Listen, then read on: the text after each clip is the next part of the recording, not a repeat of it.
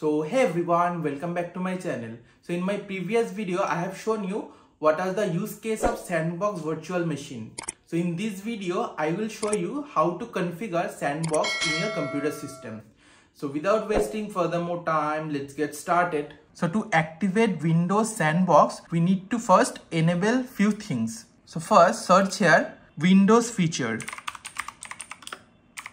So this feature, turn Windows feature on and off. Click on it, and as you can see on the bottom side, Windows SandBox is in disable mode. So we need to activate it. So how to do it? Let's find out. Click on settings, then Windows update, and here click advanced option. Click on recovery, then advanced startup. Restart now. So now it's going to restart my computer. So currently it's restarting my computer and entering to the BIOS mode. And after restarting, a screen is look like this will appear. So you need to click on troubleshoot, then advanced option, and click on UEFI firmware settings. After that, it will jump into the BIOS mode.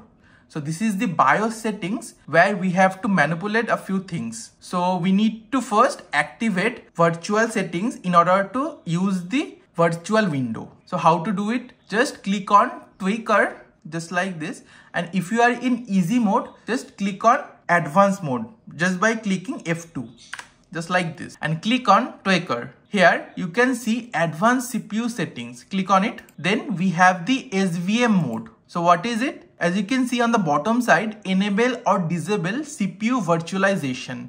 So we need to enable it in order to use the virtual window. How to do it? Just double click on it, and here a pop-up will appear like this. We have to enable it. So the function is enabled. Now we have to save it, save and exit. So it's currently restarting my computer, and let's see whether the option is enabled or not. So click again Windows feature. So here you can see Windows SandBox is in enabled mode.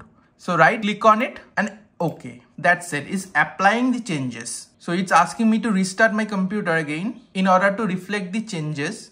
Now just write it here Windows SandBox. This Windows SandBox is enabled. So click on it. So here you can see a virtual window will appear like this, and you can use this virtual window as per your requirement. So that's it for this video. If you like this video, give it a like. And if you're new to this channel, please hit the subscribe button and press the bell icon, so you will never miss any important update like this in the future videos. And if you haven't watched my previous video, I will share the link in the I button. Go and check it out. So I will see you in the next one. Until then, bye bye.